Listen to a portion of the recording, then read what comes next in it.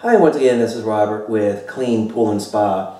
And in this video, I want to talk about a situation that happens to a lot of pool owners, and that is a problem with their cyanuric acid or their pool stabilizer. Now, the cyanuric acid or stabilizer, they're all the same thing, should be between 30 to 50 parts per million. Anything lower or higher can render your chlorine less or ineffective. Now, let's go ahead and define what low and high is. Low would be 20, 10, or obviously 0. High would be, in my opinion, once you start getting into the 70, 80, 90, especially the 90 and 100 mark, and anything above that can render your chlorine very, very ineffective.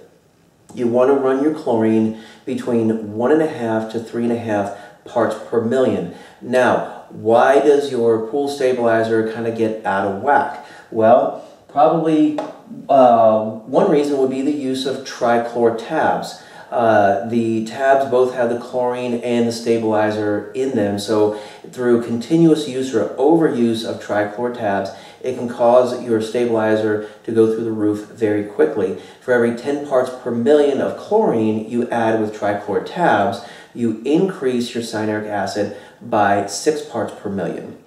So that's something to keep in mind. Also, never put tabs in the skimmer. No matter what you've heard, other people's websites or YouTube videos or anything else like that, never put tabs in the skimmer. Always use a tab float.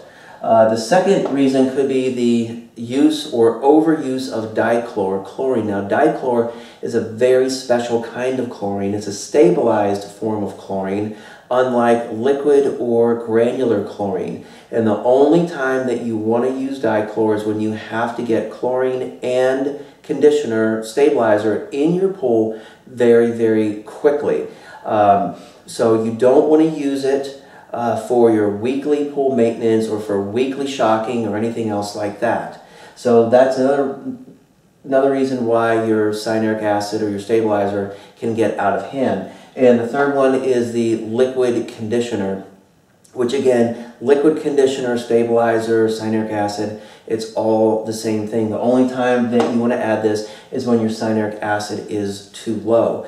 Now, the only way to reduce your cyanuric acid, there's no chemical for this, you're going to have to do either a partial or full drain and refill because the new fill water is not going to have any stabilizer in there. Once you do that, allow it to filter for about 10 hours, retest, and then start making the adjustments that are needed.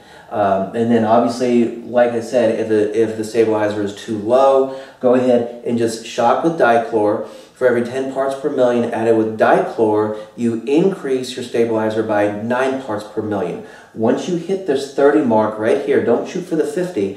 Once you hit the 30 mark, stop with Dichlor and go to liquid chlorine. So that's about it. That's how to solve your pool stabilizer problems and issues. Please check the description box below. Link to my website, cleanpoolandspa.com. Lots of great information over there. So please like, subscribe, and comment. I'm Robert with Clean Pool and Spa. Be safe and happy swimming. Bye.